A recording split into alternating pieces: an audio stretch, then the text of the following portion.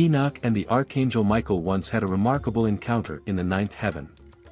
They went together till they reached a place called Aravath.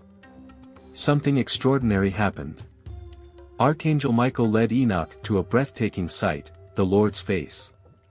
It was like looking at iron glowing fiercely in a raging fire, shooting sparks and shining brightly. Enoch was astounded when he saw this amazing vision. But here's the thing, the Lord's face was breathtaking, beautiful, and terrifying beyond words. Enoch recognized that certain things are simply too beautiful, wonderful, and horrible to put into words. And this was one of them.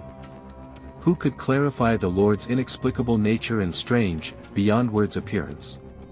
His commands are infinite, his voice is powerful, and his throne is majestic, far exceeding anything made by human hands. Cherubim and seraphim, or angel choirs, surround him and fill the air with their ceaseless singing. Humans cannot comprehend his gorgeous, unchanging beauty in vast grandeur. Enoch became overwhelmed and fell to the ground to worship the Lord. But then something fantastic happened. The Lord addressed him immediately, comforting him and encouraged him to approach him confidently for all eternity. He was raised up and brought before the Lord's face, accompanied by Michael, the Lord's commander. Surprisingly, the Lord then told his servants to keep him standing before him at all times. His glorious ones respectfully obeyed and verified his command. The Lord then instructed Michael, retrieve Enoch from his earthly garments. Anoint him with my sacred oil and cover him with glory. Michael followed the Lord's instructions. He anointed Enoch with celestial oil and adorned him in exquisite clothing. The oil light was brilliant than any light known to man, with a perfume of sweet dew and myrrh and a luminosity comparable to the sun's glittering beams. When he looked at himself, he saw he had been transformed into one of the Lord's wonderful beings, with no obvious difference between them. The Lord then called one of his archangels, revered, who was known for his exceptional intelligence and was in charge of documenting all of the Lord's actions.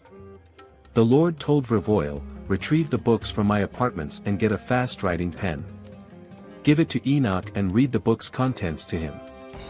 Revered swiftly performed the Lord's command, bringing out the books and a pen designed for quick writing. He placed them in front of him, assuring that he was ready to absorb the divine truth contained within. The angel of peace explained the mysteries of the heavens, earth, and sea to Enoch. He revealed the secrets of the elements, including their movements and nature's thundering sounds. He learned about the sun, moon, and stars, including their orbits, phases, and celestial dances. He told me about the changing seasons, the counting of years, days, and hours, and the appearance of clouds borne by the wind. Enoch was amazed as he spoke of the many angels and their exquisite singing, as well as the diversity of human experiences, languages, and melodies. He taught him all he needed to know about life, from guiding principles to the joy of music. Revered spent a month constantly imparting his expertise to Enoch, his words flowing non-stop. Without pause, Enoch methodically chronicled each symbol and creature he described. Following this difficult period, Revered entrusted Enoch a great responsibility.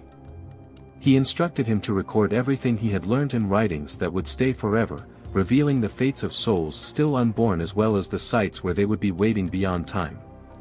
Enoch set out on another 30-day journey, meticulously chronicling every detail. In the end, he had authored a total of 366 books, each containing the profound knowledge revealed to me throughout those enlightening days and nights. The Lord summoned Enoch and commanded him to sit beside him, along with Gabriel. He bowed in reverence before the Lord and acknowledged his presence. The Lord then addressed him directly, saying, "Enoch, beloved." He revealed that everything he observed, whether static or moving, was created to perfection by his hand. He promised to personally teach the mysteries of creation to him, bringing him toward understanding. Before anything existed, the Lord said, "I brought forth all that is from the void and made the unseen manifest."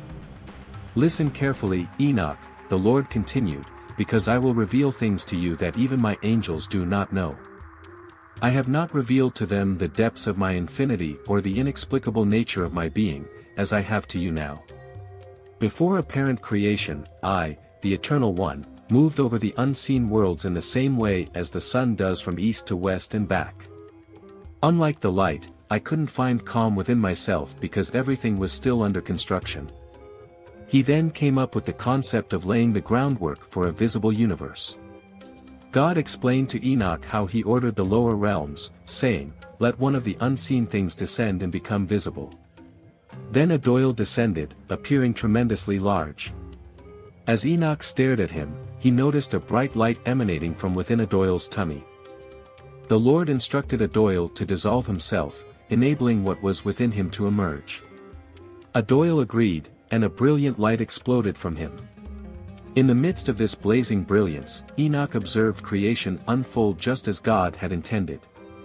Enoch was immersed in divine light as he witnessed the dawning of a new era, which revealed the beauty and completeness of God's creation. As he observed, he realized it was quite amazing.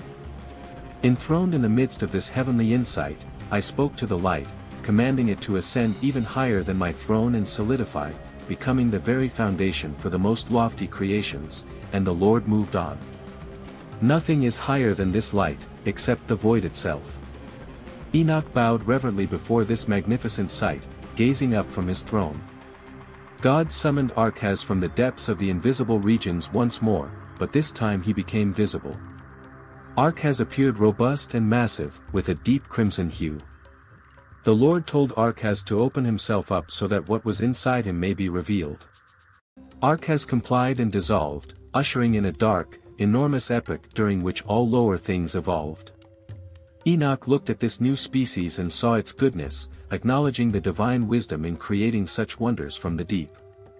God commanded Archangel to descend and convert into a solid form, becoming the foundation of the lowest regions. And so it was.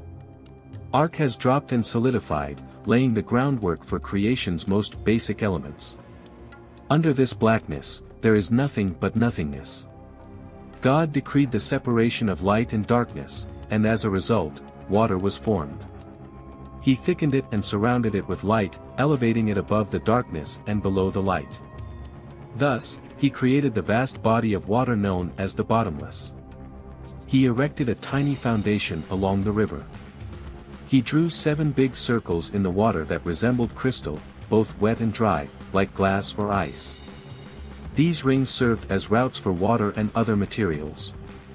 He assigned each circle its own course, guiding them with the 7 stars in their respective skies to guarantee they walked in harmony with one another. Enoch witnessed the perfection of God's creation and recognized its goodness. Then God parted the waters, separating the light and the darkness. He commanded the light, "Let there be day," and the darkness, "Let there be night." Thus, nightfall fell, followed by the dawn of morning, marking the end of the first day of creation. God demonstrated his tremendous wisdom and strength to Enoch throughout a 7-day period. He expertly created all heavenly and terrestrial energy, as well as all living creatures, including mankind. God solidified the heavenly spheres and caused the lower waters to cluster in one spot, causing dry land to emerge from the rocks formed by the waves. So he gave the dry surface planet and the deep depths of the planet the name bottomless. He gathered the oceans and tied them with a permanent barrier, guaranteeing that they did not exceed their set boundaries. God built the firmament above the oceans to protect the structure of creation. The first day of creation was named after himself. Earth's second day began when darkness fell and daybreak broke. I appreciate your viewing.